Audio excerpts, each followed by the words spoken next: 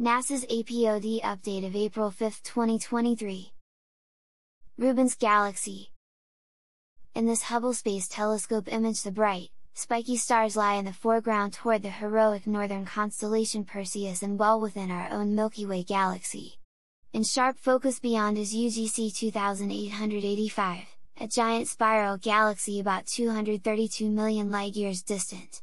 Some 800,000 light-years across compared to the Milky Way's diameter of 100,000 light-years or so, it has around 1 trillion stars. That's about 10 times as many stars as the Milky Way.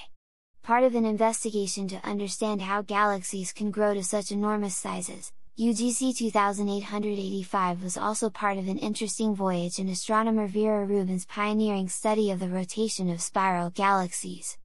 Her work was the first to convincingly demonstrate the dominating presence of dark matter in our universe.